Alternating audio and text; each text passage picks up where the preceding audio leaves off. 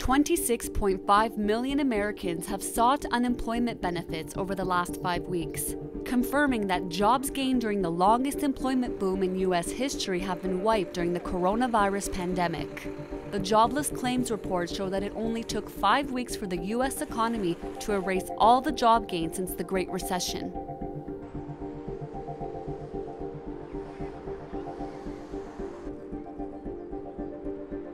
Germany's aggressive response to the coronavirus pandemic has been praised, but Chancellor Angela Merkel is worried that Germans are relaxing their physical distancing efforts after governments agreed to reopen some shops this week. Niemand hört es gerne, aber es ist die Wahrheit. Wir leben nicht in der Endphase der Pandemie, sondern immer noch an ihrem Anfang. Wir werden noch lange mit diesem Virus leben müssen.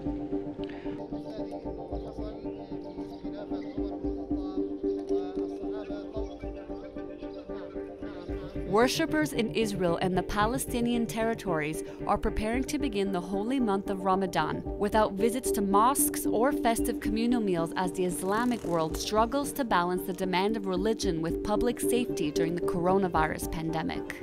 In the West Bank, the Palestinian Authority has declared a state of emergency, but a full lockdown has been eased in recent days to allow some businesses to resume partial operations.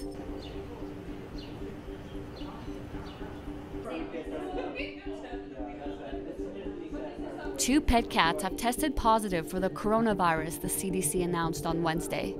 It's the first time the virus has been found in domestic animals in the United States. But the U.S. top health official on infection diseases said that owners should not fear their pets.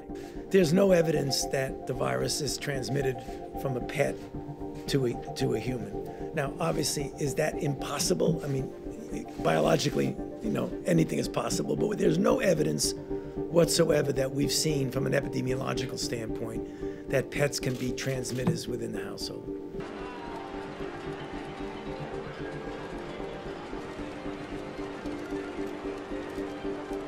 As stores have closed across Japan during a state of emergency, some pachinko parlors remain defiantly open, sparking concern that gambling halls could undermine the government's fight against the novel coronavirus. Japan imposed a state of emergency in Tokyo and 6 other areas on April 7th, then extended it to the nation last week. Japan's economy minister said that the government is considering a next step against pachinko parlors that do not comply with the new measures.